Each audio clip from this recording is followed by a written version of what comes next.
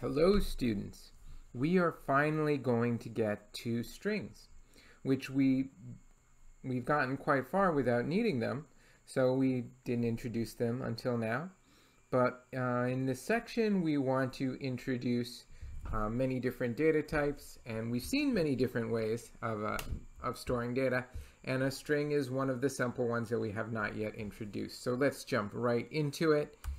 Many classes would start off with some sort of a hello world in a string to begin with.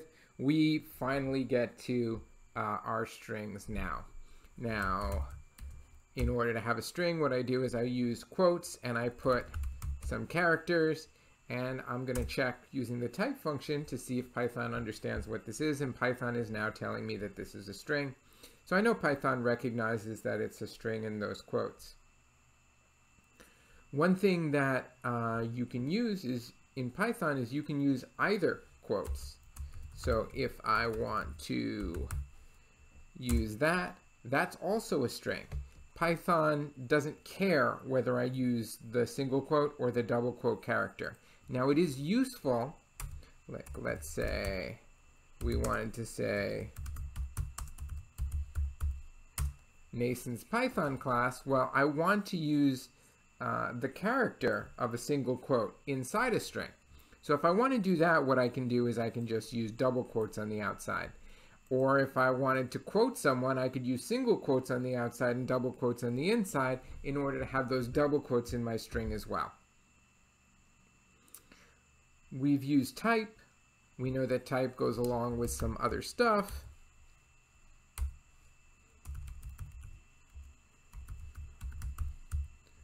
So I could either use a string here, or I could just type str, because we know that's what Python uses for string. And you'll see we have all sorts of things. Many of these are extremely familiar. For example, let's see, we got len here, right? So we could try that. That should give me the length of the string, the number of characters in the string. So let's try that. And we get 13 characters in combinatorics. Let's see, it looks like we also have indexing, so we can grab characters from combinatorics. For instance, if I wanted to grab the character at the beginning, since Python starts off counting at 0, I just do a subscript with close brackets and 0, just like I would do for a list, and it's going to give me the 0 character. Or if I wanted to get, say, the 7th character, I can get the 7th character, which is t. It's actually the 8th character. It's character labeled 7, since Python started counting at 0. And if I wanted the last character, one thing I could always do is I could go -1, and then it starts going backwards, and it'll grab that s for me. So that's nice. What else can we do? Well, we can look up here, and we can deal with containment as well. So let's play with that a little bit. So containment in strings, we could ask, hey, let's say we have t, and I want to know, is the character t in number theory? And this works just like we would be doing it for lists and tuples, where we have some object. Here it is the character t, the single one character string t, and it checks that that is in number theory. However, we can actually do something more with strings, because the in will also check for substrings being included. For example, if I want to know, is theory in number theory, it will check to see if those characters, the t, h, e, o, r, y, are all contained inside the string number theory in the same order, also consecutively. So it's checking for theory as a substring. Note that if I were to check for theory with a lowercase t, that's going to be a different character. So if I ask, is this true? It will return false, because this substring does not appear here. There's a different character in the beginning. If I were to ask for, say, like this will return true. But if I wanted to reverse this, REB. Now all of these characters are in the string number theory, but they're not in the same order. So this is going to return false. So in does everything that it does for tuples and lists, but it does something more here.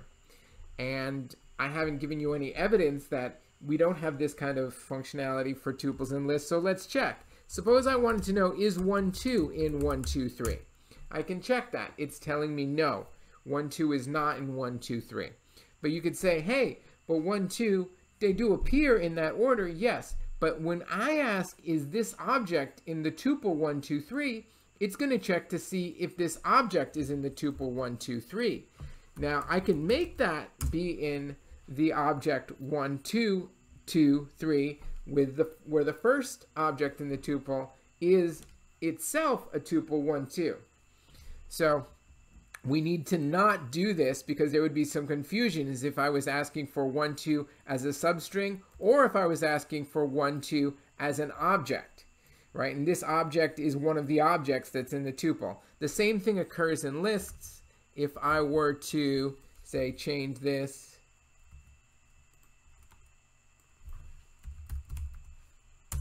that's going to return false. However, if I wanted to see, hey, is this in this list? And that's going to return true.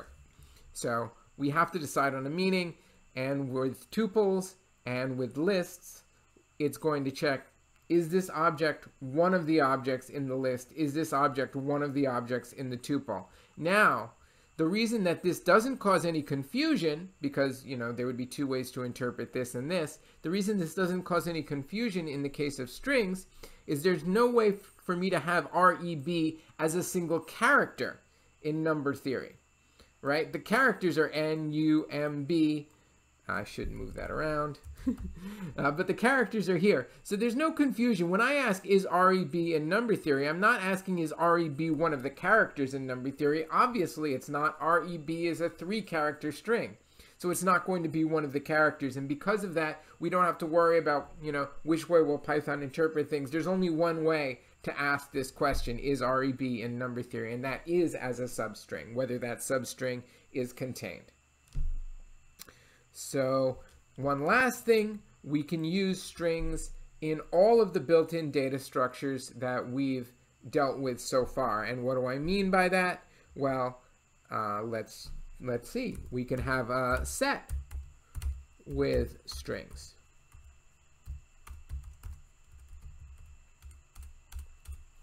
There we go. They don't all have to be strings.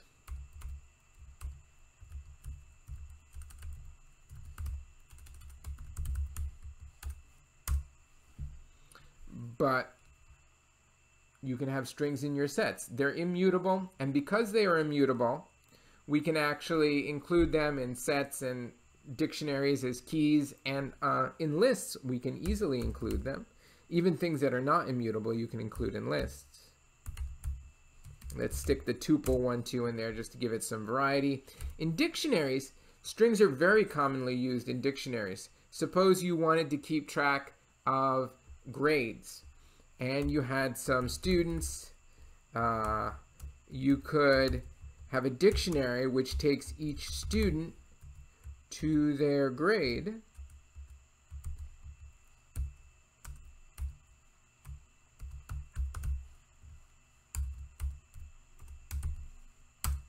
and then you could call. You could say, hey, I want to know what is the grade of David, and it will tell you their grade.